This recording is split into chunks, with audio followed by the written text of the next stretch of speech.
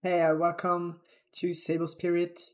I'm Mark, and today I will show you a quick retrospective of the series after 18 videos being posted, so that if you want to start the series, you actually know what you are getting into.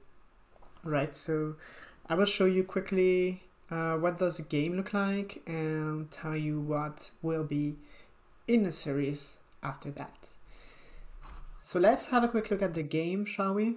Here is what we have yet. We have a main view, which is the universe view, and we have an upgrade view, which is the consciousness core upgrade. So we have two main resources. We have consciousness cores, which are used to buy upgrades and technologies, and we have stardust, which is, well, the main currency. Let's think of it as the main currency, right? So at first, the game is prompting us to actually get familiar with the consciousness core view before doing anything else.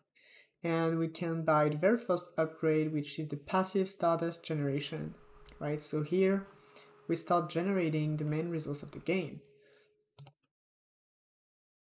Generating stardust will then create more consciousness cores based on the milestone system.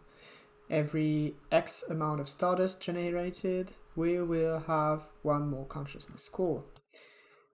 We have a very few basic set of upgrades, which are the think of it as the tutorial of the game, before you actually unlock the nebulas, which is the very first feature of the game.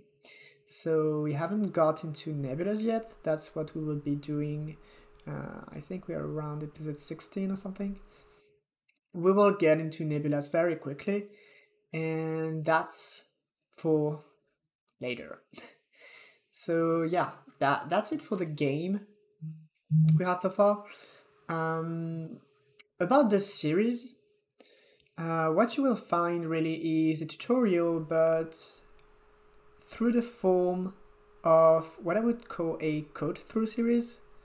I'm mostly showing you the entire process of making this game. I'm showing you every line of code, every setting, every node I create, etc., etc.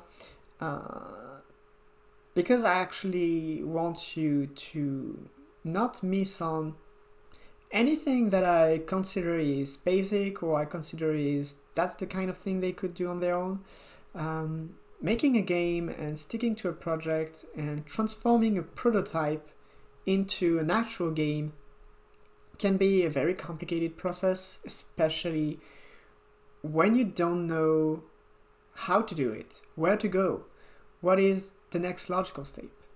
And there is one thing that is very much left out in all the tutorials that you find on YouTube. Light is very bad. It is that you don't learn really refactoring.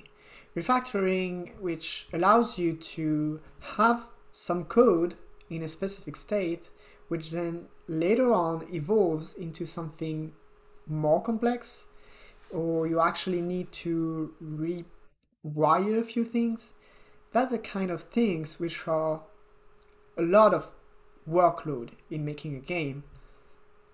But you don't have this in tutorials. Tutorials always consider things in separate units, and then when you're trying to make a game out of it,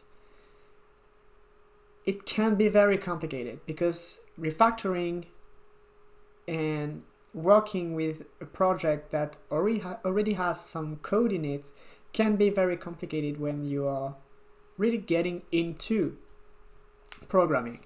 So yeah, that's the point of this series.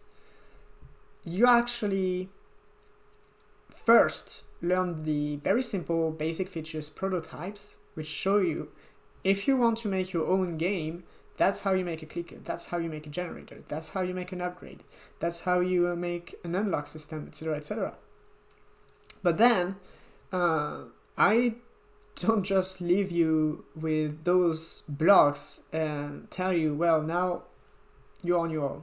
No, here we are really going through A to D, how we make the game, and every line of code what we are adding, what we are removing, what we are reworking, etc., etc. At the same time, you will be able to find a public Git repository with all the history of the project, so you will be able to pick up on that. So if you even want to take the project in the middle, you can anytime just go on Git, clone the project, grab the exact version of the game that you want to have and pick it up at, and there you go, right? So I think it's enough blah blah for this small intro videos, and I'll let you jump right in the tutorial and what you actually want to be learning.